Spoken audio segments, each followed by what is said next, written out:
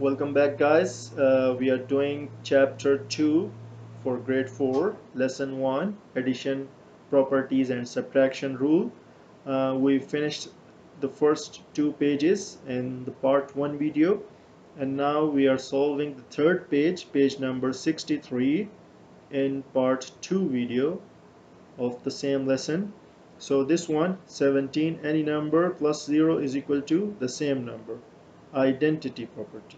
Okay, guys, in your books you have to write the properties also with it.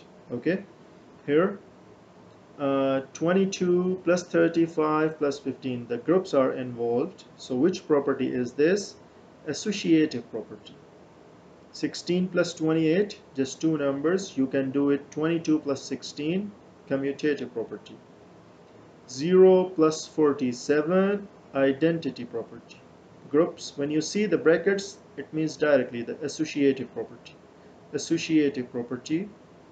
This one, commutative property, associative property, identity property, 0. Again, the groups are involved, so associative property. Come to the next page. Here it is. Paco has 75 minutes before he needs to get ready for baseball practice.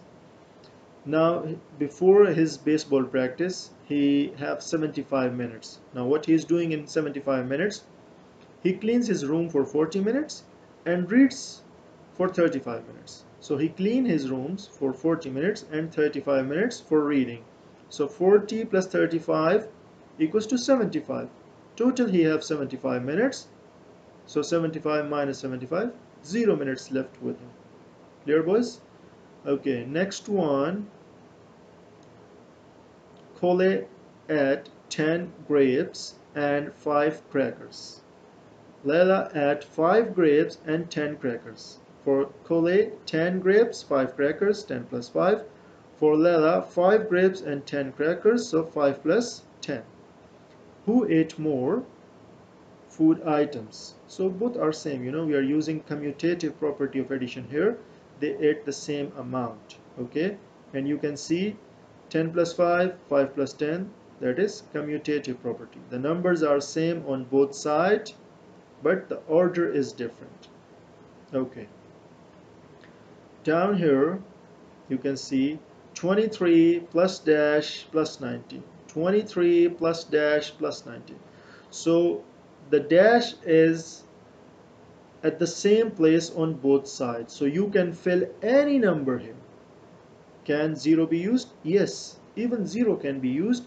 Any number can be used. Okay, this is, you can see from the groups, the associative property shows that the same numbers will be on each side. We have 23, we have 23, we have 19, we have 19. Now the dash is at the same place, so we can fill any number. Yes, 0 can be used, since any number will make the number sentence true. How are addition properties and subtraction rules helpful when solving problems? Give an example. See, boys, these properties and rules, why we are using these properties? These properties and rules help to find sums and differences more quickly. It is easier to add, like see, if I want to add 8 plus 3 plus 10, if I start from the beginning, 8 plus 3, maybe I will think a little bit. But if I change the place of 2 and 3, I bring the 2 here. Now it's easier for me because I know 8 plus 2 is equal to 10 and 10 plus 3 equals to 13. If I add it directly, 8 plus 3, 11, and 11 plus 2, 13. Same. To make it easier, I bring 2 here. Now I know easily 8 plus 2 is 10, and then 10 plus 3, 13. Okay, thank you so much, boys. Have a nice day. And don't forget to subscribe my channel, Learn Math with Mr. Saad, and also press the bell icon to get notification of every new video. Okay, boys, thank you so much. Have a nice day.